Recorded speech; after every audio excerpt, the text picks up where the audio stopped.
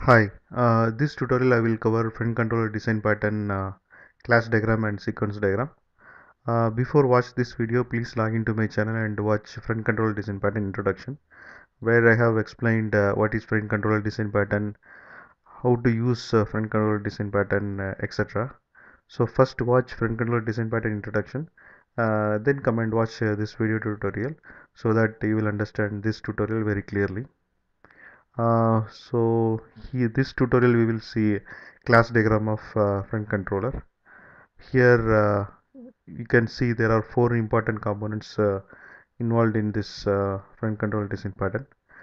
First one is client, second one is front controller, third one is dispatcher, and fourth and final one is application controller.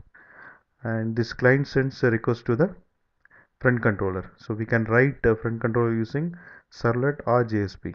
So what is the use of this front controller is it is a entry point for all the requests which comes to the web application, and it performs the common operations like authentication, authorization, or logging or tracking. So once it performs the common operation, it may use dispatcher to delegate the request to the application controller.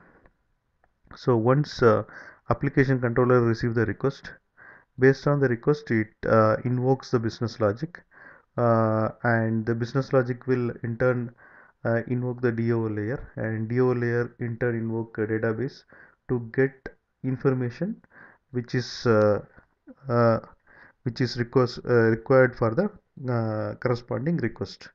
So that information the business logic will collect from the database with the help of DO layer, and it will given back that information to the application controller.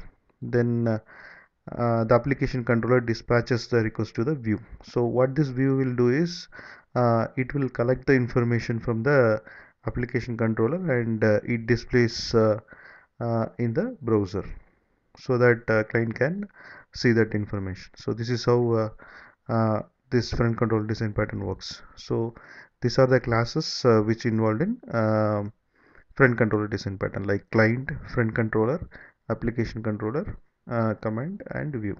Okay, and command is nothing but business logic. Next we will see the sequence diagram of front controller design pattern. So you can see client, front controller, application controller, view, and command.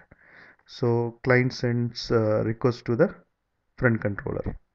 So the front controller, what it does is it will perform the common operations like authentication, authorization, or logging, and then it delegates the request to the application controller. So for delegating the request, it may use the dispatcher.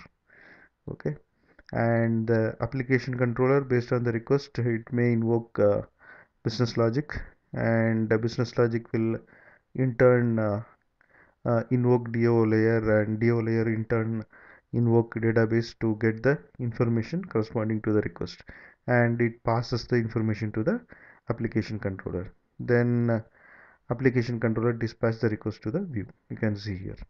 So what this view will do is it will get the information from the application controller, and it will display in the browser to the client, so that client can see the information in the browser. Okay, so this is how the whole front control design pattern works.